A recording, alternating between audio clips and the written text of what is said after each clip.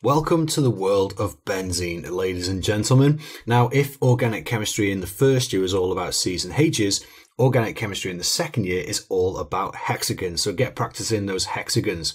So in this tutorial, we're going to get started on looking at the actual structure of benzene, what makes it special and what gives it those very particular chemical properties it has. First of all, just a little bit of housekeeping with regards to terminology. Benzene is an aromatic molecule. Now, I don't mean that it's very smelly. It's just the way that we describe the actual structure of benzene relating to its bonding.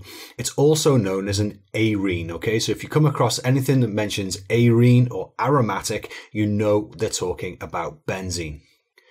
Now, if somebody asked me to write down in a sentence what the structure of benzene is, it would be this. It's got 6 carbon atoms bonded in a planar ring, so they're all on one plane. So it's got this planar ring structure with delocalized electrons within that ring structure. And more of that in a second.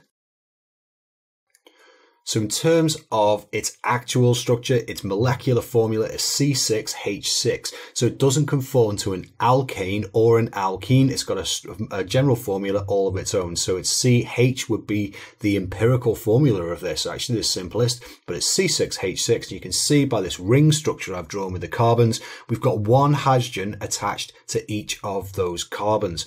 Now, you will notice that, traditionally we've got 4 bonds around each carbon. This is different. There are only 3, but specifically, this is what the bonding is. So each carbon atom has 3 sigma bonds really specifically. 2 of them are to the adjacent carbon atoms, so the carbons that are either side of it. The other one, the third one, is to the hydrogen atom that it's also bonded to. So each of those 3 bonds on each carbon, they're all sigma bonds, 2 to carbon and 1 to a hydrogen atom. Now, of course, carbon has got 4 valence electrons. So the 4th valence electron in each carbon atom is actually in a p orbital. Now, that valence electron in that p orbital is delocalized around the ring. So each carbon atom has that spare electron in the p orbital, and each of them donates an electron to this delocalized system around the ring, which I've highlighted in green here. So we do have 6 electrons, 1 from each carbon atom, just whizzing around, all with these overlapping p orbitals. So just to give you an idea of what these p orbitals look like and what those overlaps look like, I'm going to try my best to try and give you a decent visualization of this now.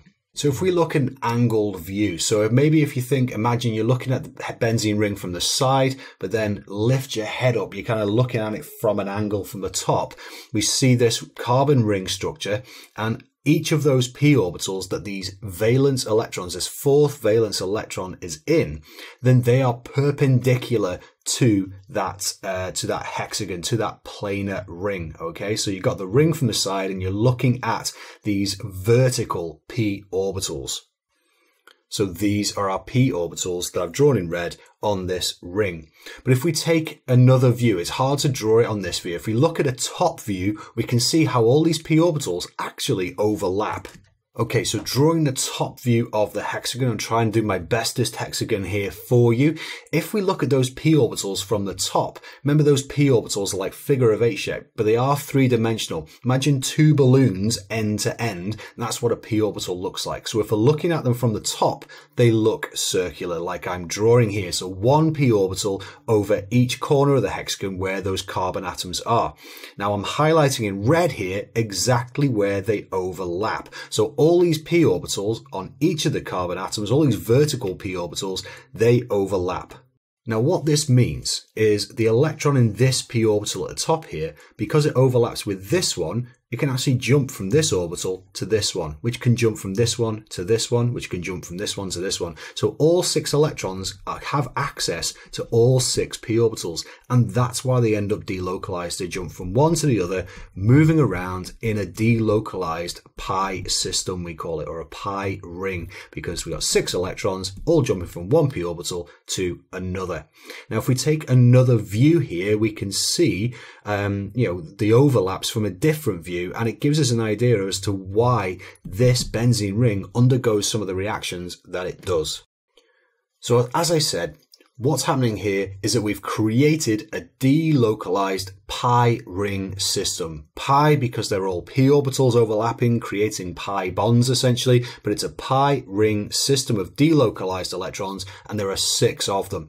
And if we look from the side, we can see that the overlaps in a p orbital, just like in an alkene, you actually get those overlaps in 2 places, above and below the ring. Now I've drawn 4 carbon atoms here, because if you look at this hexagon from the side, then you're only going to see those 4 carbon atoms. There are only 2 on the other side, behind the middle 2, if you like. So I'm just drawing 4 carbon atoms here because you can't see the other 2 because they're on the other side.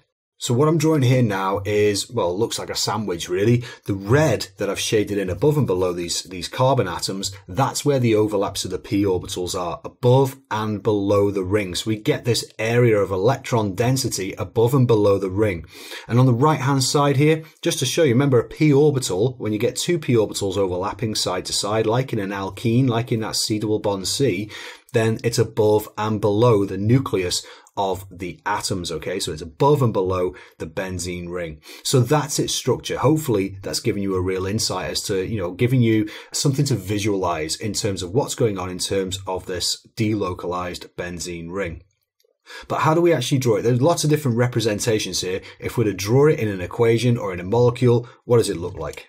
So our usual formula for benzene is literally just a hexagon. All right, as good as you can, although some of the ones you may see me draw are a little bit pants. You'd think I'd be good at these now.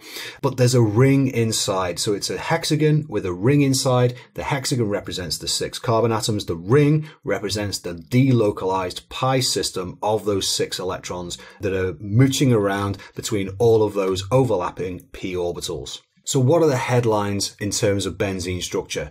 Well, the first thing, molecular formula, C6H6, do not forget that. It's also a planar molecule. So it's not tetrahedral like you get wiggly alkanes, okay, because of the tetrahedral shape of the bonding. It's not like that. It is actually planar. So if we look at the bond angle, because it's planar, so if we look at the bond angle around each carbon, that is 120 degrees because it's a planar molecule. There's 3 bonds around the carbon.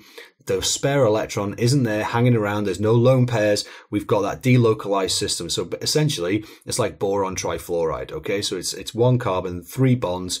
So we've got our bond angle of 120 degrees. So we've got our delocalized pi system. That gives the molecule 2 things. The first is stability. It is a very, very stable molecule. More on that in a second. But also it gives an area of high electron density. So things that are attracted to a negative area are going to attack this benzene ring. In other words, electrophiles. So if it's very stable, and things like electrophiles are attracted to it, it undergoes a particular type of reaction. Benzene undergoes electrophilic substitution. Now, why electrophilic substitution? Well, electrophilic because of that high electron density in the benzene ring. Electrophiles, so things that are electron deficient, are going to be attracted to it. Substitution, not addition. Substitution because it's a very stable molecule. If you add something into that benzene ring, it's going to destabilize it. It doesn't want that. Okay, so it undergoes substitution. We end up swapping out those hydrogens for other things like chlorines or NO2s or, methyl groups or ethyl groups or something. Okay. So electrophilic substitution, but more on that in a future tutorial. So in the other tutorials on benzene, we're going to be talking about electrophilic substitution and talking about why it's so stable. It's so important. You need to know what is it that actually makes it stable and what is it that makes it different to other molecules, very similar molecules that have that C6H6 formula.